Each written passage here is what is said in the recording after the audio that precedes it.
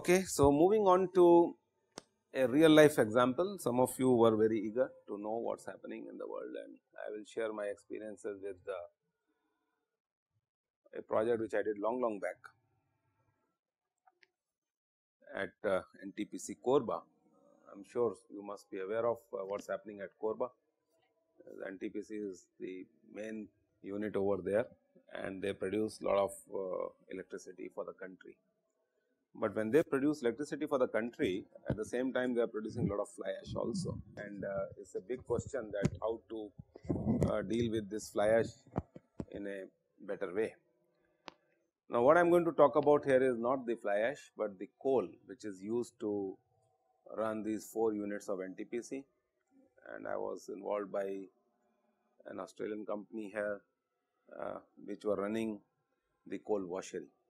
So, if you see from a distance, this is the NTPC plant, and a lot of emissions are taking place in the environment, and of course, they may say that everything is safe, because now they might have put back filters in the or the dust collection systems to clean up the emissions. I intentionally took this photograph. I wanted to show you this is the railway bridge through which the railway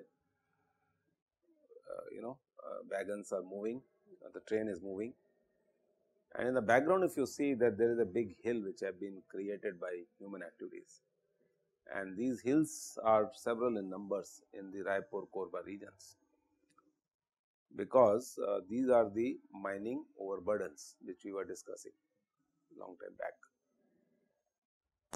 This could be the stack of the coal which is unused, which is not of the good grade to get incinerated easily. We were talking about the calorific value of the coal, hardness of the coal.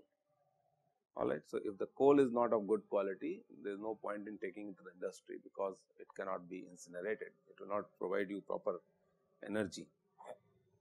So, one of the concerns is that the height of these hillocks which are man-made is increasing, and we have discussed this in details.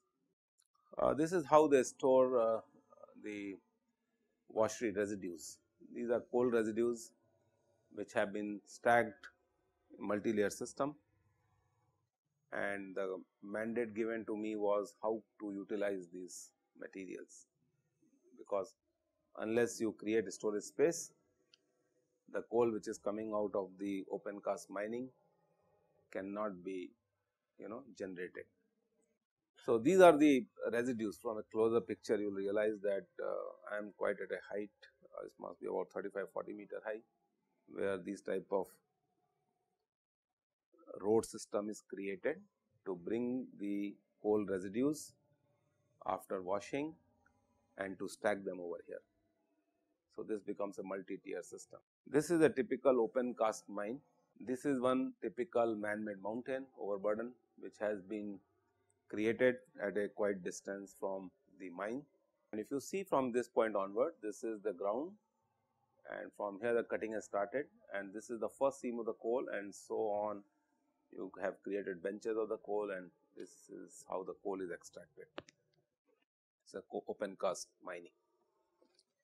We are doing a project right now at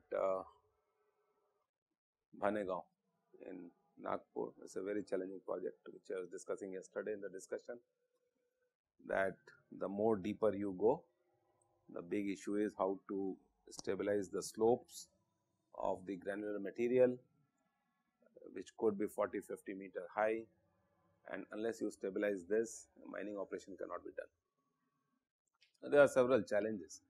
So, as I said long back, it is not only the mining engineers domain, it is mostly geotechnical engineers domain, and they give you all sorts of guidelines, and we are trying to work on this problem. Apart from this, the biggest issue is this being a sedimentary deposit, and the river bodies or the surface water being very nearby, this water discharges into the mines, and hence it becomes very difficult to do the stability analysis of the cuts because of excess seepage. There is another close look of how the benches have been created, how the coal is being taken out, And imagine what my intention was. At one side you are doing mining, you are going extra deep inside the ground. On the other side you are creating mountains of overburdened material. Both are hazardous, but mining has to be done for the sustenance of the nation. How long we will be bringing coal from other countries, and you are losing on lot of foreign exchange. So, incidentally, what I have shown over here is that this is the agricultural land, and then idea was to utilize the millions of tons of the coal residues to create some infrastructure. It is a good example of how coal residues get stacked at the coal washery unit. Washing of coal is a chemical process. Sometimes you have to wash it with acids, sometimes you might have to treat it with different type of steam curing, sometimes you have to give a treatment of different chemicals to get rid of impurities in the coal and so on. One thing you should realize is that today's geotechnical engineering is not mastering only one subject, because then the problems become very limited and scope of your activities becomes absolutely limited. Instead, what society wants and looks up at you is they want a solution of the problem. So, you have to learn in the process a lot of subjects and their concepts, so that you can give a good solution. So, you have to learn a lot of chemical processes, why coal is a residue. You have to ask these type of questions when you go to the sites and meet people before you can solve the problem, because ultimately the question is how to utilize this material, which is of no use to the washery. So, unless I have created a similarity between this material and the natural aggregates which are existing, I can't go ahead with the solution. This is how it looks. He is Dr. Naidu, one of my PhD scholars who is a faculty now at IIT Chennai, and the next one is Dr. Kole, who is now a faculty member at University of Carbondale, close to Chicago. So, these are the people who are associated with this project, and this gives you a very clear idea about the washery is somewhere here. You are stacking the coal residues, and this is the road which I was talking about to take the material to create a second flight of the storage. The huge areas, like they will be in few acres of land, and the heights would be, this level itself is about 20 meters, and then each of the flights would be 10, 10, 15, 15 meters or so on. Imagine the magnitude of the problem. This is one of the coal washeries in the country. I hope you can realize now the magnitude of the problem. Had it been a soil embankment, I would not have bothered much about it, but this is carbon material, is it not? The chances of this material catching fire during summers are tremendous. Methane formation is taking place because coal. So, flash point is there, organic material, and you are stacking it like this. It is a hazard to store this material in your premises. Clear? It could be inflammable. And hope you can realize from the size of this car, what is the height of the slope which we are talking about. Now, the question is what you are going to do with this material.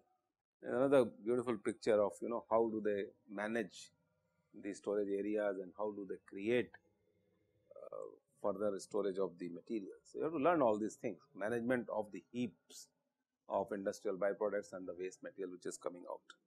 Another picture, I wanted to show the man-made system like coal washery residues on which Dr. Kole is standing. In the background you can see the man-made hillocks overburden when you remove the topsoil and you stack it somewhere. And look at the whole area. This is a plain area near Korba, but it looks like a very hilly terrain because most of these are made up by mining activities. I hope the statement of the problem is clear to you and the importance of the problem is clear to you. Now, if geotechnical engineers cannot solve this problem, who else will be solving? This is a big question. Only thing is the material has got changed. You have been doing slope stability analysis of silty frictional material, C5 type of soils or sandy soils, clear? Here the material has been changed, the rest of the problem remains same. There is another view. So, this is just to tell you what the solution was, if you see, this is the valley of the land, this is the existing ground level and this is the formation level for the railway track which they wanted to construct. So, in nutshell, they just wanted to create a railway siding so that the operations become simple, but soil is not available in the nearby area and what you have is the industrial byproduct. And now the question is, can I use this industrial byproduct which happens to be coal washery residue to create an embankment on which railways can ply. So, if you reanalyze these results, you will see that the height of the filling which was required to get this gradient of the formation for railways to ply was about 16 meters, huge height, clear. And in the process, we consumed about 6 to 10 million tons of the residues. It is a substantial amount. Rest of the things are simple. I mean, you do slope stability analysis, but the question is from where you will get parameters. We were discussing some time back, somebody asked what software is being used. So, software could be the same, but the question is now the soil has been replaced by the coal residues. So, you have to perform all the tests on coal residues to get their fundamental properties, unit weight, density, compaction, flakiness, all right, and then water absorption capacity, impact durability and so on, all right. You have done all these tests. Apart from all this series of the conventional tests, what you have to think about is ignitability. It may get ignited because of fire, migration of methane gas into it, degradation of the material. Soils are less prone to degradation as compared to the organic matters like coal, all right. So, I am sure you must be realizing now the conventional subject has been topped with a lot of interesting questions. How would you model the material properties? Then substitute those properties and give a solution. So, this is the first cross section which I tried to work on, but what I realize is that if I have to cut off the coal residues which are encased over here, I have to use lot of native soil, and as I said, native soil is not available because no villager is going to give you the soil for creating an embankment. They lose the land, that to fertile land. So, this did not work out. So, what we did, we kept on increasing the volume of the coal residues which can be packed in the embankment and reduce the cover of the native soil. But still, people are greedy. So, when they saw that this type of solution worked, they said, why do not you increase the CR volumes and reduce the native soil further. But I am sure now you will realize that this is a railway track. So, most of the impact loading is going to come on the coal residues and they are fragile materials as compared to soil. So, if there is no sufficient cover, what is going to happen? There will be an impact induced degradation of the material. You must have studied in your transportation engineering course. So, you have to provide proper cushion so that the CR does not degrade because of the railway impact. But there has to be a sufficient amount of native soil cover so that the free supply of oxygen to coal residues gets cut off. Otherwise, what will happen? They will degrade very fast, and there is something known as methane formation because of decomposition of the coal. So, these are the challenges I hope you are realizing, though the problem is very simple, but when you have to start doing this from the point 0, it becomes challenging. So, this I did in very early career, and from here I learned all these adjectives which I use now in my professional career: degradability, durability, clear, applicability of the material. So, all these series started when we were working on this problem. Of course, the client was very happy when I gave him this final solution, that you can use so much volume of the material in the as an embankment, followed by a very thin layer of the soil which is required to make a good embankment.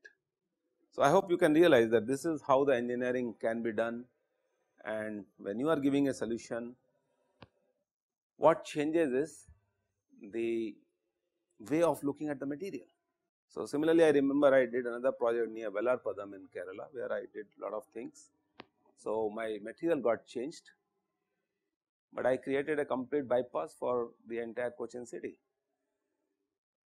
and this entire material came from the sea. Now, this is the engineering and technology which cannot be taught in one day. So, you have to sit down, you have to learn, analyze and then think of a solution.